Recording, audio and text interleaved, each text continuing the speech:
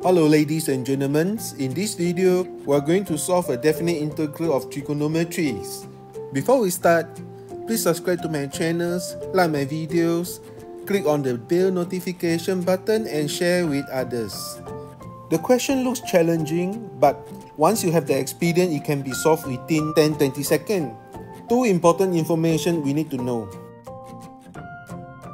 In the first quadrant, cosine is positive. The second quadrant, cosine is negative. The third quadrant, cosine is negative. And the fourth quadrant, cosine is positive. Second information we need to know is tangent for negative alpha is equals to negative tangent alpha. So this is the original question. We know it can be split to 4 parts. Each part for one quadrant, 0 to pi over 2. Plus the second quadrant, pi over 2 to pi, same function dx, plus the third quadrant, pi to 3 pi over 2, the same function dx, plus the fourth quadrant, 3 pi over 2 until 2 pi, the same function dx. So we name this one as a I1, I2, I3 and I4. This is I1, we are not going to do anything, we will just leave it there. This is I2, we need to transform it so that the limit goes to 0 to pi over 2. Tangent, cos, the x has to plus pi over 2 dx. Now we know that the cos x plus pi over 2 is in second quadrant, which is negative cos x. So the tangent of cos x plus pi over 2 now become tangent negative cos x, which is negative tangent cos x. So I2 equals to negative integral 0 to pi over 2 tangent cos x dx. This is I3. Let's rewrite it so that the integral, the limit becomes 0 to pi over 2.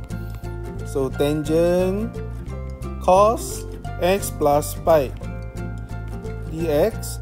In third quadrant, cosine of x plus pi is actually negative cos x.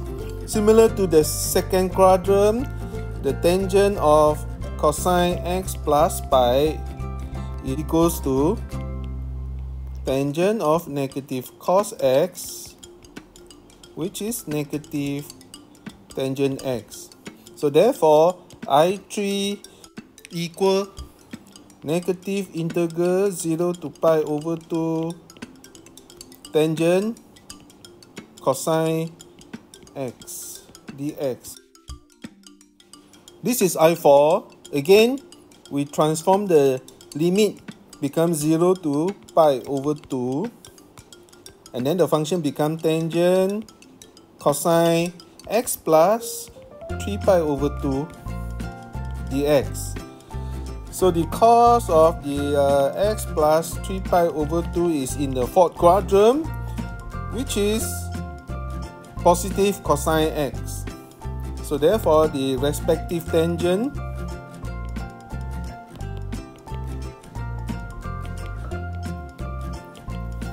is positive tangent cosine x.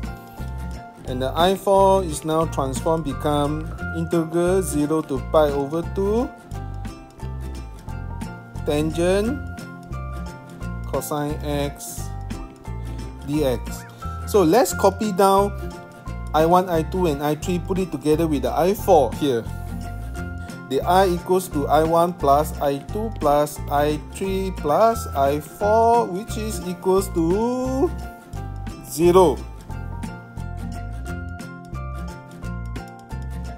The final answer of this question equals to 0.